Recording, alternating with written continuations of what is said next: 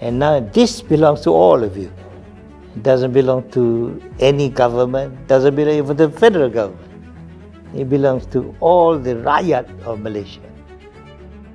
More than a century ago, oil was discovered on Canada Hill in Miri, Sarawak, and Britain's Royal Dutch Shell became the first oil company to begin exploration and exploitation of the resource.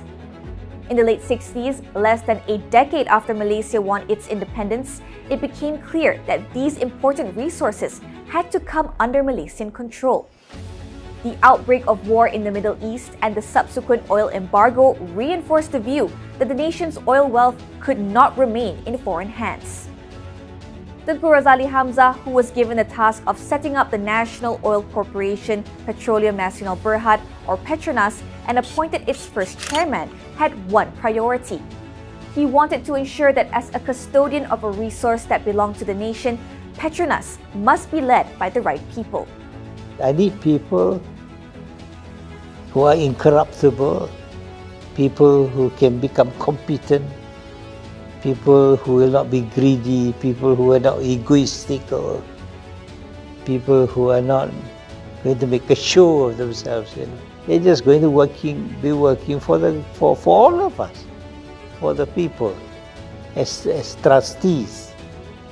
An uncompromising faithfulness to this principle and strict corporate governance requirements have made PETRONAS what it is today, Malaysia's only Fortune 500 company.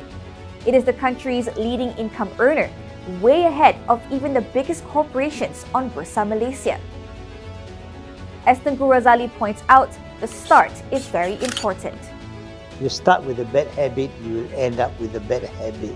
We've heard of national oil companies going down the tube because of incompetency, because of ignorance of market forces, because of greed, corruption and all that.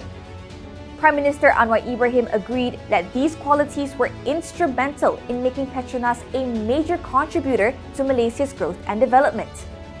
Tak mungkin kita capai prestasi sebaik ini kalau pengurusan dan tata kelolanya tidak baik dan tidak cemerlang.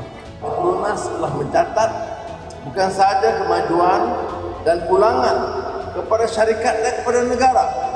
Kerana pulangan dana dari PETRONAS kepada negara ini, dari Kementerian Kewangan, melalui Kementerian Kewangan, itu dah menjejak sampai ratusan bilion ringgit. Recounting its half-century of growth, Tengku Razali noted that PETRONAS has recorded extensive progress and brought huge returns to the country. Thousands of people were involved in directly related and indirectly related oil and gas projects.